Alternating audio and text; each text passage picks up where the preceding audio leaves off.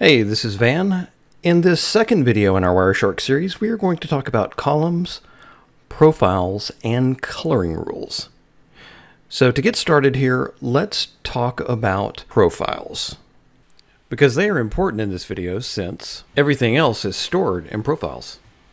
If we go to Edit and Configuration Profiles, and then click OK, what we see here is a list of profiles, and yours will probably be set on default for now. We are going to click the plus sign, and we're going to add a new profile and just call it My Profile. Then I will hit OK, and now we are using the My Profile. Profiles let you customize Wireshark with columns, filters, coloring rules, text size, really just about anything you want to do. Any kind of customization will be contained within a profile. So what we're going to do next here is we're going to add a few columns. There are a couple of them here that I really like to add, although you can add just about as many as you want. The first one that we're going to add, I'm going to click on a packet here, and we're going to go to the packet details. The column that we want to add here is time delta from previous displayed frame.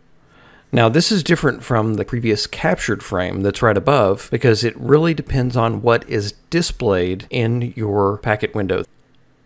Later on, when we use filters, we're going to learn how to display only what we want to display. I'm going to click on time delta from previous displayed frame, and I will hit apply as column.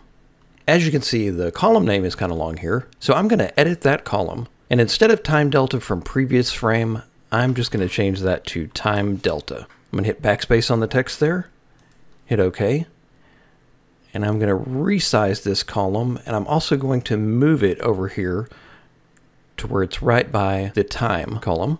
The next column that I want to add is source port. Again, I will right click and apply as column. Now I'm just doing this as kind of a shortcut. You can go in and edit the columns without trying to find your column in the packet details, but I'm just trying to make it a little bit easier for you to see how on the fly we can change columns. So again, I'll hit apply as column, and you can see the source port. Now, if you notice here, there's one problem with this. When I've clicked on a UDP packet, which I intentionally did, the only source ports we see here are for the UDP packets. You can see these two TCP packets here. There's no source port. Again, I will right click, edit column. Source port is fine for the title of the column. But under fields, we're going to make a little change here. Instead of just saying UDP source port here, we are going to say UDP source port, or, which the two, what I call it the pipe sign, you may call it the pipe sign, or you may have a different name for it. I'm also going to put in tcp.src. Really, all I have to do is just start typing that field name, and it will autocomplete for me. So now it's UDP source port or TCP source port, and I hit OK. And you can see those two packets that we were looking at before with the TCP source port, those just filled in. So again, I'm going to move this over to the left a little bit and put it right after the source address, just to kind of organize things here. The next column I want to add is the destination port. So again, I'll find that column here in the packet details. I'll right click and go to apply as column. Once again, I'm going to edit this column.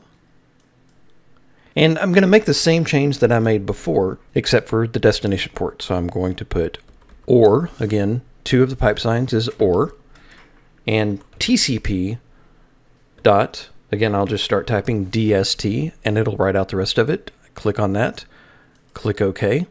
And now we have the destination port, and notice our TCP packets are also included in that. So I will move the destination port over here by the destination address. And those are the columns that we want to add. The last thing I want to do with columns here is organize them a little. I'm not a big fan of not having a gap here between the packet number and the time. So I'm going to click on the packet number column and hit align center. Same thing applies here for the time delta and the source. Again, I'm going to align center and get a little bit of space in there between the columns, which for me that helps out just to separate the columns and kind of have a cleaner view and not have everything all smushed together. So we can add more columns, like I said, and we will later, but for now, this is a really good start. to get some columns that we need and not have a bunch that we don't need yet. So the next thing we want to do here is to add coloring rules. To do this, I'm going to go to View and Coloring Rules. And again, we're not going to go overboard here. We just want to add a couple. So if you notice, all these are display filters, which we haven't talked about yet, but we will in the next video. So here's the display filter for TCP. So the first thing we're going to do is we're going to click on TCP and then change the background color. So in our case, I just want to make TCP a little bit darker color of blue. I'm going to hit OK. I want to go to UDP and make UDP a little bit more of a greenish color. So I hit OK. If you notice now, we've got a green color packet for our UDP and a blue for our TCP. Now this isn't required, and if the color gets to be too much, you can just go in there and edit and take out that color. The one thing I want to change here though on UDP is the DNS. I want to make the DNS just a slightly different color so that those will stand out too. So I'm going to go back to View and Coloring Rules, and since DNS is not listed, I'm going to add one, so I'm going to hit the plus sign. So I'm going to type DNS there, and you notice that rule does autocomplete, so it is a valid rule. And for the name of it, I'm just going to type DNS. Let's just keep it simple. So now I want to click on a background color for DNS. What I really want is something close to the green for UDP, but just a little bit darker, just so we can differentiate the DNS packets. There we go. So now we can see our DNS packets are a little bit darker green than UDP. And again, what coloring rules are used for is to make things easier to see. So one more coloring rule that I want to add here is for ARP packets. I think those can be really beneficial in troubleshooting. So let's make them stand out just a little bit more. So again, I will go to View and Coloring Rules. ARP is one of them that we already have listed here. So I clicked on ARP. Now I will click on Background. And I just want to make them stand out with kind of a yellow color. So there, now those ARP packets pop out at you, and that's what we want. While we're talking about ARP, just in case you're not familiar with ARP, ARP is Address Resolution Protocol. ARP resolves IP addresses to MAC addresses. So a computer needs to communicate with another IP address, but it doesn't have the MAC address of the computer that it needs to communicate with. So it says, as you can see here, who has 192.168.1.123? Tell 192.168.1.116. So that information column is kind of giving us a summary of what the packet's doing, but let's click on it and see what it really looks like. So as you can see here, I double-clicked on a packet and it pops out a window. Sometimes this may make it easier to view a single packet.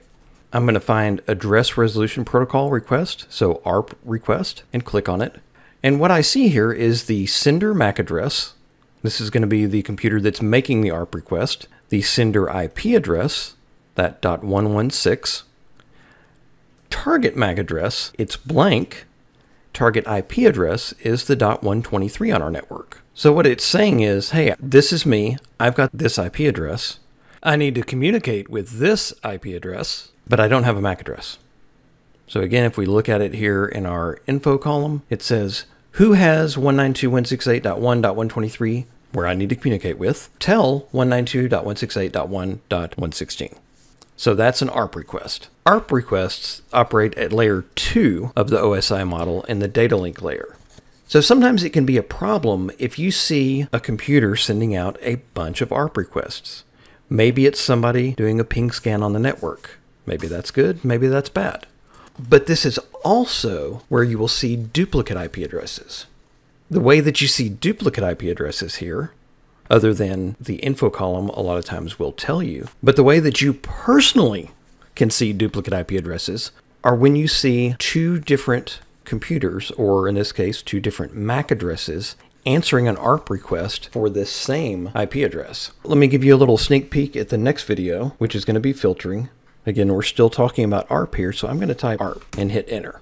You notice everything is yellow because we just filtered on ARP requests. So that's our start of filtering. The last thing I want to look at here with you is something that we've seen before when we've inspected packets. But again, let's double click on one packet and then double click and let that fill up the entire screen. Click on Ethernet 2 here.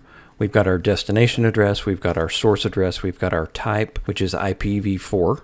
And then we've got our IPv4 section of the packet. And again, I'll click on it here, and you notice that at the bottom, that's the IPv4 header of the packet. And in that we have source address, destination address, protocol type UDP, which is number 17. If that were TCP, it would be a number 6. Next we have UDP, which is going to give us a source port, a destination port, and a length. And this right here is a DNS packet. And as we can see, it lists the DNS information.